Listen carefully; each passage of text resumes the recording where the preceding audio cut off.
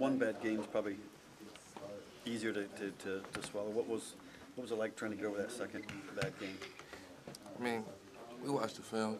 We saw what we did wrong, and we saw what we corrected. So it's just a matter of going out there and playing this week.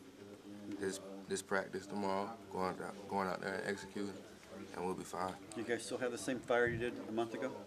Yeah, we do. What specifically do you guys have to get corrected next week? I mean, just mental errors, getting the eyes in the right spot, things that can really just be corrected.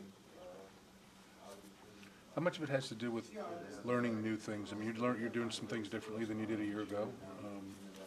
How much of it has to do with that?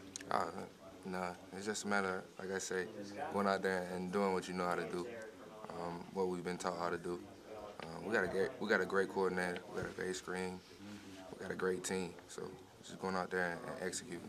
We don't see you guys blitzing as much as a year ago. Does some of that have to do with your opponents get the ball out quickly and maybe that doesn't make sense to blitz them? No, it's just we choose to do different things in different situations. And, we just got to go out there and execute them for them to be successful. How important is this game to team morale? I mean, our team morale is good. We can still accomplish everything we need to accomplish. Our goal is to go out and win the Big Ten, and we still got a chance to do that. So it's just a matter of going out there and executing like we know how. What have you guys learned from the mistakes of your losses that you're going to bring into this game? You know, after a loss, it's a real humbling experience. So it's just really just spending more time perfecting the craft, and so when we go out there Saturday, it's no mistakes. What have you seen from Matt McGloin in the film that you've seen at Penn State? Oh, he loves to take shots. He's definitely been at Penn State a while, so he's a more experienced quarterback, and he can put the ball on the money.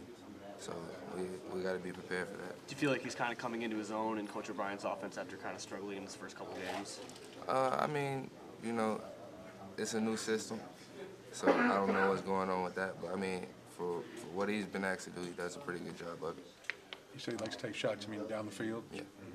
Do they throw the ball down the field maybe more than what you thought? Or? No, I mean, they, you know, they like to run the ball, and then they like to take the shot downfield. So it's a matter of going out there and making plays when they need to be made.